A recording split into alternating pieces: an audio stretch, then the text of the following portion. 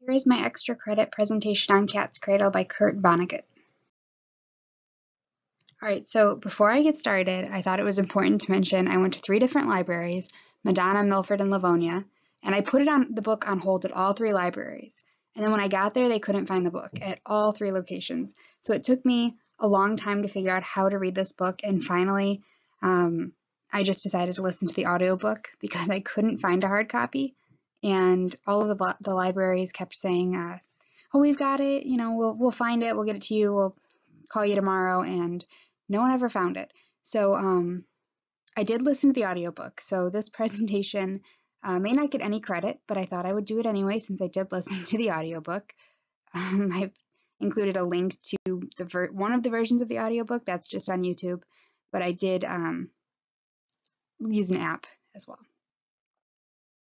So because I didn't actually read this book, like physically read the book, I had to kind of change up my approach. Instead of doing annotations and quoting and writing an actual summary on the text, I thought a presentation that summarized the main topics, then what they made me think of, maybe would get 50% or something on this assignment. So in summary, the main topics talked about were humanity, religion, and the power of science, which was specifically explained through the Hiroshima bombing and everything in the aftermath. And the book is science fiction and comedic, even though in the very beginning it says that nothing in the book is true. At least at first the text is very believable, and then after they go into a little bit more of their adventures, it's obviously fiction, but the parallels are still eerie. And I really liked the use of comedy in this book, and especially irony, to bring light to a depressing and universal topic. I also had no idea what a cat's cradle was before I started, so I thought it was, maybe important to include the actual definition because I had no idea. It's one of the oldest games in recorded human history, the first reference being in 1768, and variations of the game exist across many cultures worldwide, so there's no knowledge of where the game originated. And it's basically just making designs with strings in your hand. Make X's and kind of manipulate the X's to form other shapes. The title kind of is almost cynical. There is one quote that I was able to pin, which is the emptiness of these X's, no damn cat, no damn cradle. Also, since it's such a simple game and the topics in this text are so complicated, so just developed and interesting, and I thought that the Cat's Cradle, being one of the oldest and simplest games, was a very interesting choice of title, because ultimately what this book comes down to is human stupidity and greed and all of the negative traits of humanity, really, and how maybe they've existed since the very beginning, just like this old and simple game. I did want to include a couple really quick slides summarizing the text or the audio. Felix, who is one of the, maybe not necessarily the main character, but he's one of the main topics, and he was one of the creators of the atomic bomb, but he also really liked working with turtles. So the idea is he evil because he helped create this atomic bomb that killed so many people, or not, because his intentions weren't to kill, his intentions weren't to personally kill a bunch of people. That begs the question, are the creators of the bombs evil, or were their intentions in the creation malicious or purely academic? Should that make a difference? Because either way, their creation resulted in the deaths of so many people. Felix was also the creator of Ice 9, which is another more powerful way to destroy the world. It was basically an isotope capable of freezing all of the liquid water on Earth. And eventually the children gave away the isotope in order to basically get whatever they wanted. Their greed and stupidity shines through this example. They didn't care about the consequences. They only wanted what they could gain from this isotope. They didn't care that it would ultimately lead to the end of the world. And their practices spread the substance that would eventually lead to the end of the world. So other than the summary, I thought that since I did listen to the audio version, it might be interesting to include a little bit more about what this made me think of, the book made me think of, and also just a summary of what I thought were the main themes. So on religion, John, or Jonah, is kind of like a prophet. He converts from Christianity to Bacanism, which is a fictional religion. It's obviously fictional. It's based on lies. It's kind of the idea of religion as a religion. And John, or Jonah, becomes a politician and head of this, and really involved in this religion, which is, as I mentioned, founded on lies. And it kind of brings the question, are all religions founded on lies? Is religion a lie in general? Or one phrase I remember being mentioned was bittersweet lies, which is, what's the purpose of religion? Is it useful even if it's all lies, or is it an outdated political tool? Ultimately, I think this book kind of was saying that, yeah, religion, even though it may be all lies, it may be all fake, it's still beneficial, it still brings people together, and it still keeps people sane in some instances. On science, this book kind of summarized the old debate of knowledge is power or ignorance is bliss, which is preferred. A lot of the time people would say knowledge is power, but in this case, knowledge and power really led to the death of so many people. Specifically, Hiroshima was an event that changed Earth and the progress of humanity, not just in this textbook or in this text, but in reality. Albert Einstein was he didn't actually create the atomic bomb, but his research is what made it possible for the bomb to be created. And he was a pacifist. He was really against the use of the bombs. And although he originally supported the research, he began to think of the future problems that bombs could bring. And one quote that I was able to find was, "I've always condemned the use of the atomic bomb against Japan." And that's from Albert Einstein, one of the creators. So even Albert Einstein, one of the most famous minds in modern history, or in history in general, is maybe in this instant, the ignorance is bliss approach would have been more beneficial for humanity. Or maybe not, because we don't know what would have happened if Russia would have gotten involved, or if Japan would have continued attacking the United States. It's something you can't really answer, but ultimately the bombings of Nagasaki and Hiroshima were detrimental, and that can't be argued. So what were some of the connections that I was thinking of? Because I listened to this book while I was driving a lot, so my mind a little bit started to wander. The main question I thought the science in this book brought was that the question, are we really moving forward as our scientific ability grows, or are we the same beings we were 200,000 years ago? Even though our collective consciousness, our collective knowledge base is improving, are we really becoming smarter or more evolved as a species?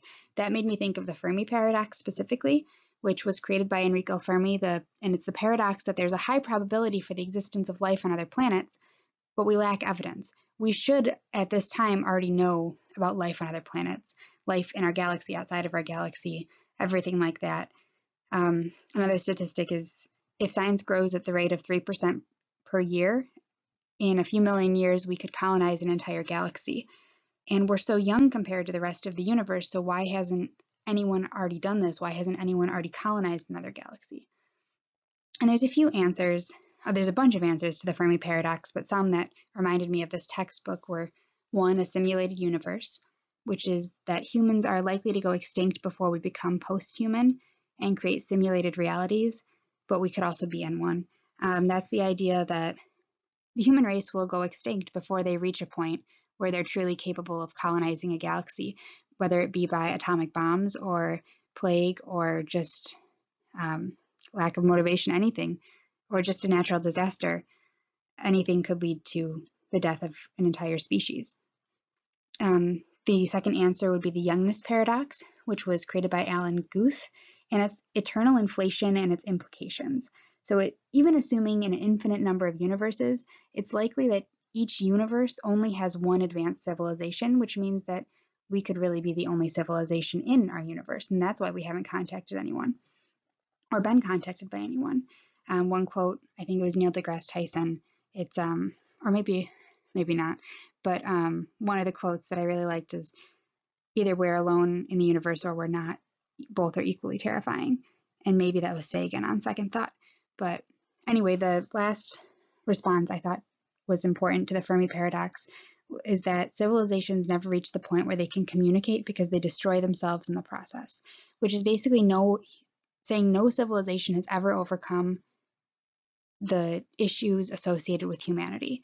So like in the textbook, like in Cat's Cradle, these civilizations killed each other or killed themselves because of greed, because of money, because of a bunch of different reasons, but mainly just power and war. But either way, they led to the death of their civilization and the need for a religion because they were ultimately destroying themselves, which is an answer to the Fermi paradox, saying every civilization destroys itself before they can reach the point where they can communicate with other planets.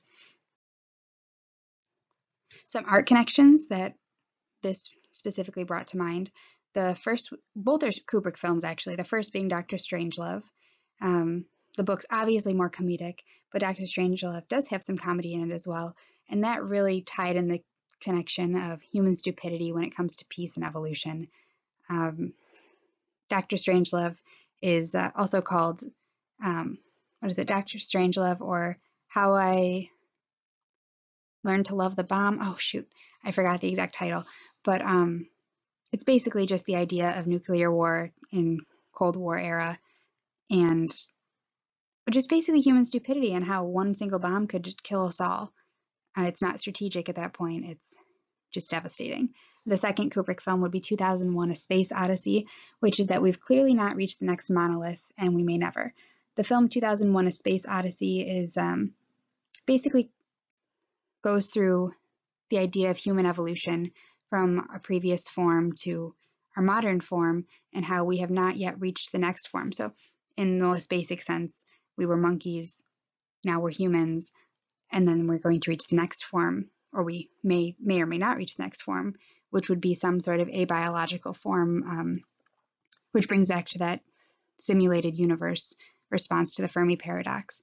And the book really reminded me a lot of 2001 because to me it was all about human evolution and how stupidity has really, it's really the catalyst for all major issues that would destroy the human race, such as war, corruption from power, and even to an extent religion. But I think the book had a more positive interpretation of religion. But either way, both of them were saying that human stupidity could prevent us from reaching the next stage of evolution. And especially my interpretation of 2001, which has been open to interpretation. There's no clear meaning, but my interpretation was always that the next stage was a more peaceful stage in evolution, and that's why at the end of the film, all of the nuclear weapons and satellites around Earth were destroyed.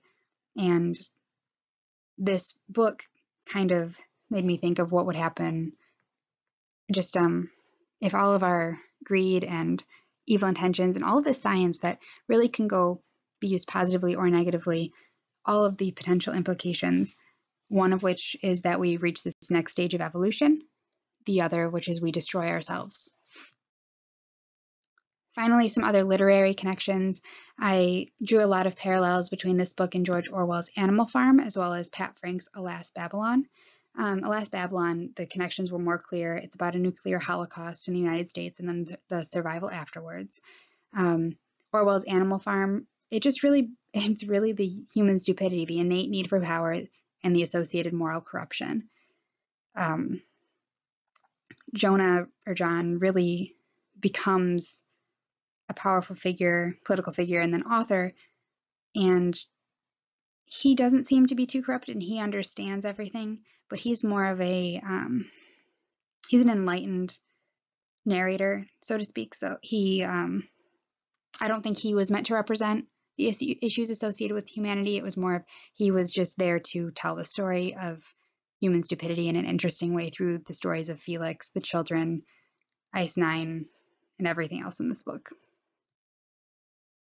And so here are my additional references. Again, I wasn't sure how to approach this since I didn't actually read the book. I listened to it.